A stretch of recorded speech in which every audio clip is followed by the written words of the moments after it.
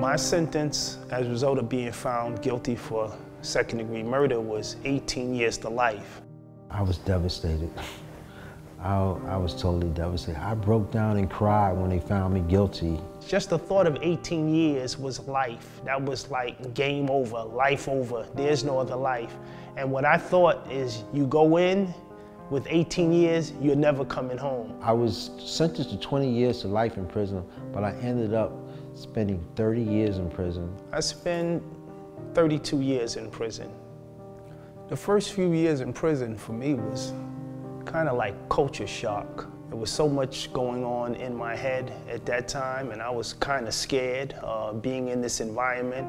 It is very violent there. You have a lot of bullies there. It looked like everybody inside there, mostly everybody that was inside there, were on steroids. It tries to manipulate you, tell you what to do. They think that you're weaker than them. They would take advantage of that and use violence to attain that advantage. I was not trusting of anyone inside there. You gotta associate yourself with the right people there, or you're gonna definitely be involved in a lot of mess. You could get lost and you could get caught up into the day-to-day activities that take place in prison to where you don't even give yourself an opportunity to begin to look at yourself.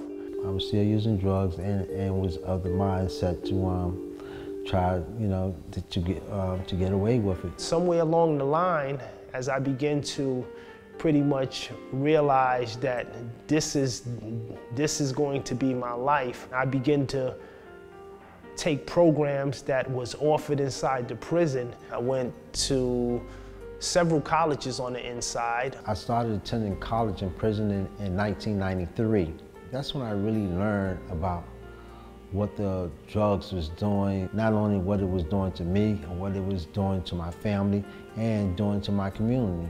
One of the mandated programs, if you had a violent crime, was called Alternative to Violence. That's the rehabilitative, that's the therapeutic part of your sentence. The way that they pretty much operated that program, it was a safe haven. You can cry in there, people can tell personal stories without it, feeling like it's going to be taken back and spread throughout the prison. So it's kind of like those walls come down. I started learning a lot about the mind and our way of thinking, my way of thinking. I started to resolve a lot of those issues within myself, and then as a result of that, I started to take ownership of what I did. When I went in, I didn't care. I didn't care about myself, my family, my community at large. I didn't care about the consequences. Now I know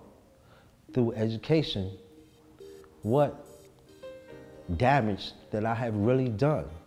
And now I'm set out to correct that damage. I found myself in prison, and it's strange to say that when I was in society, I lost myself. I lost my way in society, and on some level, I was able to regain my humanity inside prison.